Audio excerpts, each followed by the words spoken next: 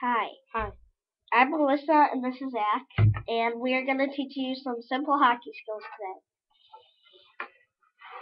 So, I've been playing hockey for 3 years, and today I'm going to teach you how to flick a puck. It's when it goes really high in the air. Into the net. And I would like to start by showing you how. Showing you what it looks like when it's done.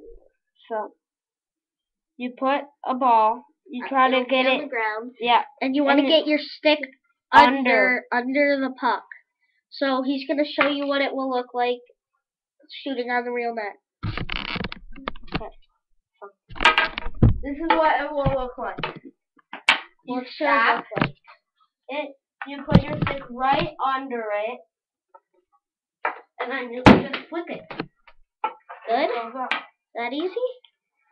It looks very easy. It might not be easy the first time, but just keep trying. When I just learned how, it looked like this. So and now I can flick it over the net. Keep trying, kids. It's not going. Okay. So keep trying. Never give up. And we'll see you next time on the Alyssa and Zach show. Bye. I hope you have a good time trying that.